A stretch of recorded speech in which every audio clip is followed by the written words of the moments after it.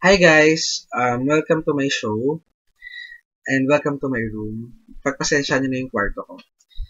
Um, Sinadya ko talaga na hindi gumamit ng HD camera kasi hindi ako masyadong comfortable sa paggamit ng camera. Lalo na pag mag-isa ako and lalo na kapag gumagawa ako ng mga sarili kong videos na ganito.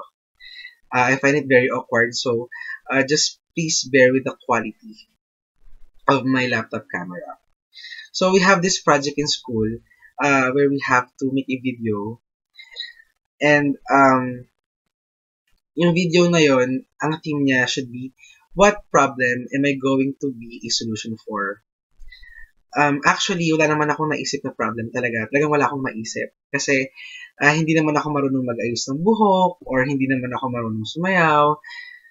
Hindi rin naman ako marunong magluto. So, wala naman akong maipapakita sa inyong tutorial videos na manggagaling sa akin.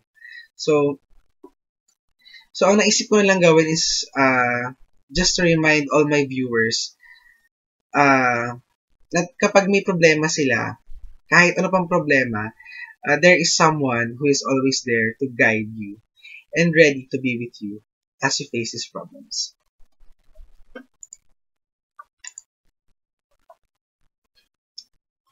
So, this video is not technical to teach you, but I hope that somehow this video will help you remember and will inspire you to face the problems you have in your life right now.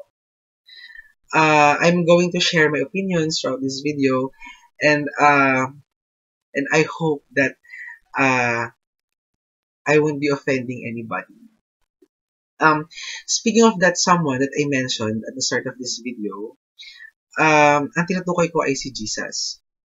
So, meron akong unang question sa inyo.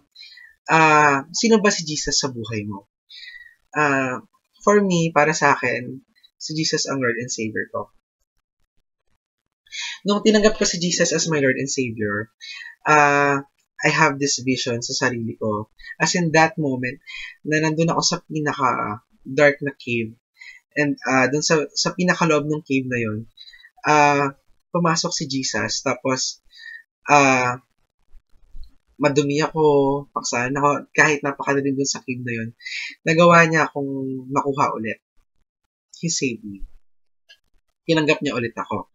So, nung time na yun, doon ko naramdaman talaga yung unconditional love na tinatawag. Aminado ako na kapag masaya ako sa buhay ko, wala akong masyadong problema, hindi ko masyadong naiisip si Jesus or masyado akong nag-e-enjoy, marami akong masyadong iniisip na bagay or kahit hindi masyadong nag-enjoy or kahit kapag super busy ako sa school, mas inuuna ko pa yung mga assignments ko or yung mga iba kong friends kaysa sa kanya. So, kasi syempre sa takbo ng buhay natin, ganun talaga tayo. Kapag nasa comfort zone tayo ng buhay natin, we tend to forget.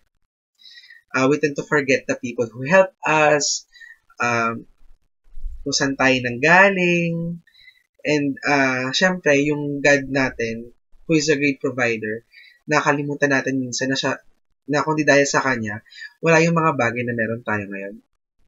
Pero, ang galing ni Lord, siya yung pinakamartir sa lahat. Kung meron mang someone sa universe na may pinakamalalim na hugot, siya yun. Siya lang yung may karapatan for me. Kasi, para niya tayong girlfriend or boyfriend na sanay tayo binibigay lahat sa atin ng jowa natin. Parang lahat ng pangsine, lahat ng pang-McDo, lahat ng pamasahe, papunta sa mall, siya lahat yung gumagastos. For me, yung sacrifice na ginawa ni Lord, yun yung in-offer niya sa atin is yung kaligtasan. Parang ganun din yun. Tayo kasi biglang Christians feeling natin dahil save na tayo, dahil sa love ni Lord, akala natin tapos na lahat doon. Feeling natin, dahil save na tayo, parang lahat ng gusto natin gawin, pwede na natin gawin. Pero hindi. simula pa lang yun ang laban natin as Christians. Question number 2. Bakit tingin mo may problema ka? Tulad ng sinabi ko kanina, masyado kasi tayo nag-e-enjoy dun sa comfort zones natin eh. Kaya tayo may problema kasi tingin ko kaya tayo may problema kasi ayaw ni Lord na makalimutan natin siya. Ayaw ni Lord na makalimutan mo siya. Kapag nagkakaproblema tayo sa Kanya, pag nagkakaproblema tayo, sa Kanya tayo lumalapit. Kapag lumalapit tayo sa Kanya, pray tayo ng pray, and through that, lumalakas yung faith natin. Mas lalo tayong kumakapit kay Lord na may faith kasi kailangan natin siya sa buhay natin. Tama ba? Ang sabi ni Chuck Swindoll dun sa book niya, si Chuck Swindoll, isa siyang Christian writer, sabi niya dun sa book niya na one step backward, two steps back. Every problem is an opportunity to prove God's power. Every day, we encounter countless golden opportunities, brilliantly disguised as impossible problems. I have a short story to tell you guys. It's about a person who might never sing again. Isa siyang singer, but through it all, he still praised God. So, Louis Albert Banks tells of an elderly Christian man, a fine singer, who learned that he had cancer of the tongue, and that surgery was required. In the hospital, after everything was ready for the operation, the man said to the doctor, "Are you sure I will never sing again?" The surgeon found it difficult to answer his question. He simply shook his head, "No." The patient then asked if he could sit up for a moment. "I've had many good times singing the praises of God," he said. "And now you tell me I can never sing again. I have one song that will be my last. It will be of gratitude and praise to God." There in the doctor's presence, the man sang softly the words of Hezekiah Cua's hymn. Ang sabi ng lyrics, "I'll praise my Maker while I have breath. And when my voice is lost in death, praise shall employ the nobler power. My days of praise shall never be past. While life and thought and being last, or immortality endures." Hindi kinalimutan nung patient na yon na kahit na meron siyang cancer, nandun pa rin yung faith niya and yung loyalty niya. Kahit nandun yung sadness na harapin niya sa future, alam niyang hindi na siya makakanta ulit balang araw after that operation, he still praised God for his life. Ang sabi sa Philippians 4 verse 6, "Do not be anxious about anything, but in everything by prayer and supplication with thanksgiving, let your requests be made known to God." So, for my last question, tingin mo ba lahat ng problems may solution? For me, oo. Lahat talaga may solution. Wala namang imposible, lalo na kay Lord. Sabi sa Matthew 19 verse 26, Jesus looked straight at them and said, "There are some things that people cannot do, but God can do anything." Pero, minsan, we tend to question God why such things happen sa buhay natin. Bakit minsan we still fail? Bakit minsan kahit nag-aaral na ako, lalo na sa advert, minsan nag-aaral na ako sa advert, memorize ko lahat na kailangan i-memorize. Pero, yun pala, puro computation. Sa Medos naman, dati nagbasa ako, pero nung natawag ako, dun ako sa chapter na hindi ko naman nabasa. Or, minsan naman, kabisado ko talaga siya. Pero, nung tinawag na ako, na-mental block na ako nung pagtayo ko. Meron talaga mga bagay na hindi may iwasan. Pero ang sabi sa James chapter 1 verse 2 to 4, "Count it all joy, my brothers, when you meet trials of various kinds, for you know that the testing of your faith produces steadfastness. And let steadfastness have its full effect, that you may be perfect and complete, lacking in nothing." sometimes, we face failure kasi, I think, we face failure kasi, para rin sa atin yun. Para sa hinaharap, mas magiging malakas tayo.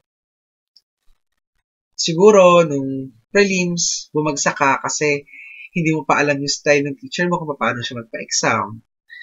Or, sa medlos naman, no midterms, parati ka na nagre-recite kasi lalo ka na motivate or mas sanay ka na mag-recite unlike nung prelims.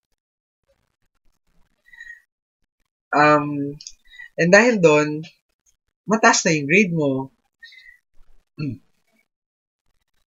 Hindi ka na naman mental block. Minsan naman, minsan talagang nabibigo tayo ng sobra-sobra sa ibang bagay kasi I think si Lord meron siyang gustong baguhin sa buhay natin. Meron siyang bad attitude or bad behavior sa life natin na gusto niyang tanggalin. Merong isang story between a doctor and a patient. The doctor said to the patient, I have bad news and worse news. So let's have it, the patient replied. The bad news is that you only have 24 hours to live. And then nag-react yung patient. Ang sabi ng patient, I can't imagine what could be worse than that. Tapos biglang reply ng doctor, I forgot to tell you yesterday.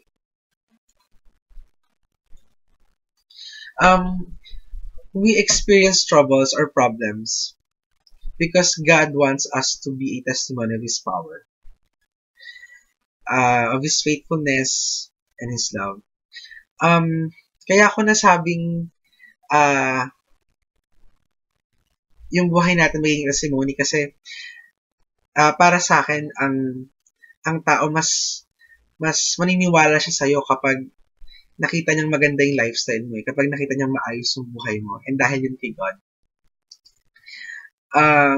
Sa pamumuhay mo, for me, mas napapakita mo kung, kasi nandun yung result so mas napapakita mo kung gaano ka-faithful yung Panginoon sa'yo, kung gaano ka-blessed. Kasi, may pinangahawakan ka, may kiniklaim kang word ng Panginoon sa buhay mo. So, ang sabi sa 1 John, chapter 5, verse 4, for everyone who has been born of God overcomes the world. And this is the victory that has overcome the world. And yun yung faith natin. Sana, through this short na video na ginawa ko,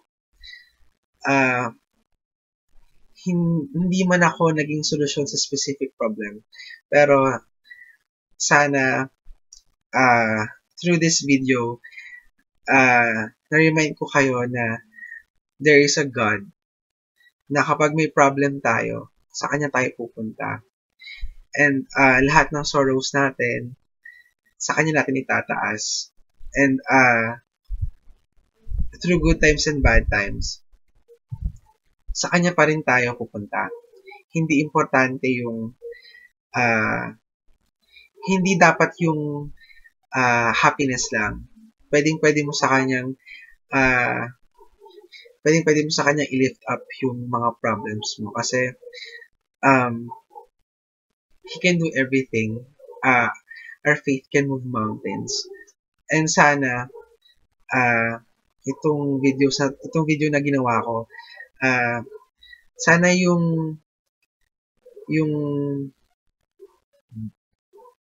foundation or yung base ng strength ninyo, sana mabisita nyo ulit or sana i-furnish nyo yung foundation nyo para as we go along the journey of our lives, mas malakas na tayo ulit. Ayun. So, thank you for watching my video. Sana may nakuha kayo. Ayun po. God bless everybody. Thank you.